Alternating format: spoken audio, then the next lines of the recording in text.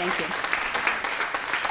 Thank you very much. And this is a first for me to have followed a Buddhist person that studied. So I really enjoyed hearing those comments. This is a great opportunity for me to be here today because I think the fact, having gotten to know Timberlane over the last few years has just been a wonderful experience. The educators, the parents, the people that work here has just really been very amazing. And I'm very proud to be the commissioner of the state of New Hampshire because in spite of so many things that are going on, our educators are still there for the students in our state. I want to start first with just a quote that I think sort of reflects a little bit more about what I'll be talking about today. Your greatness is measured by your kindness, your education and intellect by your modesty, your ignorance is portrayed by your suspicions and prejudices, and your real caliber is measured by the consideration and tolerance you have for others. And this was a quote made by William Bachter. He was a religious leader and very influential public speaker. So for me, over the last, well, I'm beginning my 4th year, it's been a really long period of time in my own growth and development as a person. When I think of kindness, you know, I think of giving of myself, I think of charity, I think of the kinds of things that most of us think about in this room. But one of the things that I've learned is that there are really sort of 3 different types of kindness. The first one is really that gestural kindness, when you do something on demand. You give a smile, you hold a door, you do something that makes the other person feel better, and then you move on. You forget about it. You just move on. The second type of kindness is really more like random acts of kindness. You know, some people will say you're standing on a line at the supermarket and you only have 2 items and the other person has 25, and you say, oh, you could stand in front of me, and you do something random, something really nice. You hold a door, you smile at a baby, you talk to an aging person. So those random acts of kindness. But the third one is the one that I think that's really, really important to us as educators, and that's that internal spirit of kindness regardless of what's going on around you. It's that consistency that people look toward us as educators, parents, that kind of support that is always available. When I'm going to tell you a few little tiny stories that really touched my life as I've been working as commissioner. One was I get an opportunity to visit many schools, and it's the best part of my job, to go into a school and see what's going on and talk with teachers and parents and volunteers and leaders. And one day I was in a school, and I got to be reading a book to a group of kindergarten children.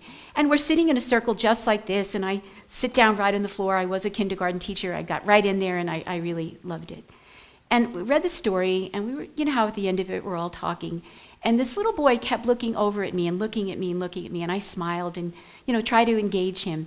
And all of a sudden he said, can I ask a question? And I said, of course, tell me your question. He said, do you have a mortgage on your house? And he's 5 years old. And immediately, while the question surprised me, what I jumped right to is that this is a child that's living in an environment where money is a struggle. And he was already, at 5 years old, familiar with the term mortgage. And so at the end of our little circle time, I had a chance to sit down and talk with him, and he sort of opened up. And when I was leaving, the teacher said to me, you know, that's the first time this child has ever really started talking about his life. And then the teacher said, I think I feel different about him. I think I need to learn more. That was one particular period of time that really made me think about all the lives of the children that we work with and what's behind their lives. And do we understand that? In the elementary schools, we see so many children. Malcolm and I were just talking about bullying and you know, people's understanding of bullying. At the end of a day, I can't even tell you, hundreds and hundreds of parents call throughout the day looking for support because their child is being bullied. And they're looking for someone to listen to them, to support them, to care about them, to share in their worry. And this goes on all over our country. And the children in our elementary schools just really need that extra kindness. And when I go into a school where positive behavioral support is going on, or programs, or the teachers are all working together and the leaders, and they are caring about the daily ways of making children feel important and competent, I see a very, very different school. In my work, I have an opportunity to visit prisons throughout the state. And I can tell you, when I first started this process, I was very, very anxious about it. Because during my own studies, I worked in a federal prison with people that would remain in prison for the remainder of their life, a federal prison. So it was very anxious for me to go back into that type of setting. But I get to go to the graduations of people that complete their GEDs or their high school diplomas while they're in prison. So when I first started doing it, I started meeting the parents or spouses or people that would come to support, but it was always a small group of people that came for these people that were imprisoned, and it was very sad. So I kept thinking, what can I do? What can I do to make a difference? I don't want to come as the commissioner. I want to come as a real person that really understands that there's a reason why they're here. And very often, for young people, it's because they didn't have the support, because they came from great dysfunction in their lives. So I decided that I would do this strategy. And so I brought my business cards, and after I had a chance to award their diploma, at the end of it, I asked to meet with each one of the young men. It was particularly young men. And I gave them my card. And I talked a little bit about possibilities when they left prison. And I talked about, here's my card. When you leave prison, get in touch with me. We will help you. And lo and behold, about a year later, I'm at a State Board of Education meeting, and my secretary comes running in and she says, you need to leave right now. Somebody's here to see you. And I went out, and it was this young man. And he said, I'm out of prison.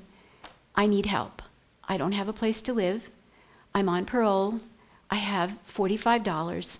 I want to go back to school. And then he proceeded to tell me his story. He had been in high school. He had 4 credits to graduate. I got into very deep trouble as a result of drugs. His high school was not there for him. He was a problem. He was a throwaway kid. He was the kind of kid that they were glad to get rid of. But he was a bright, intelligent young man that came from such dysfunction. The fact that he even survived prison was a miracle. Immediately, everyone got together. We found a place for him to live. We were able to get him into Manchester Community College. We had a philanthropist that had been calling me over a period of several months asking when we found a person that was there and needed help to call.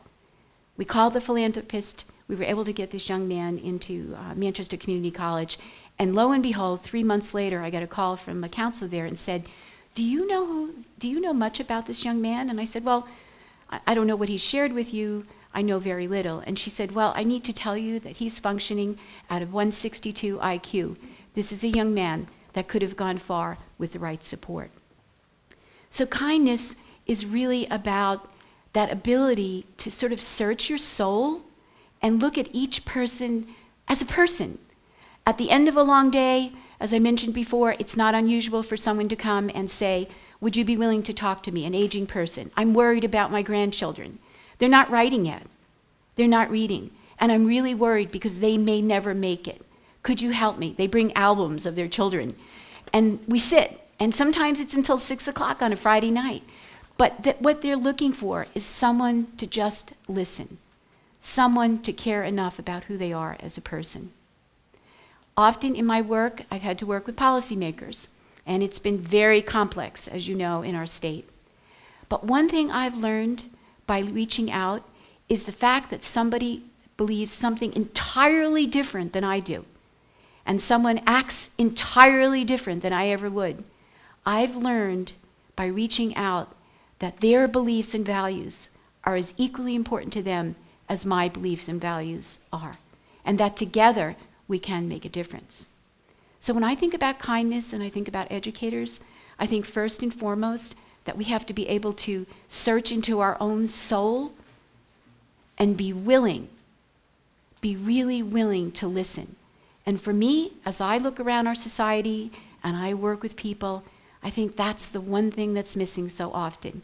It's that quickness to dismiss, to not listen, to think you know, to think you understand what this person's all about. So I really believe that the art of really learning to integrate kindness is learning to listen to people and be responsive. You know, the same old communication skills that we've lived with over the years, and that is look people in the face. Give them the gesture that they are important enough to you, that you care enough. And I really believe that that type of kindness is what's going to get us through very difficult times in this country. You need to reach out. And that's one thing I've learned in the last 3 years. I kind of considered myself a person that reached out all the time, but I have learned to reach out so much better because people have learned to reach out to me. And they have made me feel more important as a human being in this humankind society. We need a connection. We all need a connection in our society. Kindness to me is about that connection. It's about that gesture. It's about that reaching out. And I believe every educator that's effective, every parent, every community member that reaches out is going to make a difference. And it will bring us closer to that sense of peace that all of us are really searching for. And that peace when you get up in a morning like this and you're going to spend a day with that 100 people that care enough to be here and to learn about the feelings of other individuals. So I'd like to close with another quote. Those who make kindness an essential part of their lives find the joy of life. Kindness deepens the spirit and produces rewards that cannot be completely explained in words. It is an experience more powerful than words. To become acquainted with kindness, one must be prepared to learn new things and feel new feelings. Kindness is more than a philosophy of the mind. It is a philosophy of the spirit. And when our speaker was speaking and I closed my eyes and I thought of people that I love very much, my very first day starting as commissioner, my mother passed away unexpectedly. And it was amazing. It was my first day. I didn't know what to do. I said, you know what? I'm going to do this. So I went up to the North Country, and I went to the North Country graduation where it's at-risk students, again, throwaway students. And I walked into this room, and there were 300 parents, family members, there to celebrate their kids who may not have been successful. And I had to say some words. And it was an amazing spiritual moment for me, because for that moment in time, I was able to remember my mother and her support and her passion and her ability to listen and just step back and say, you are all great parents. You have done an amazing job. Thank you.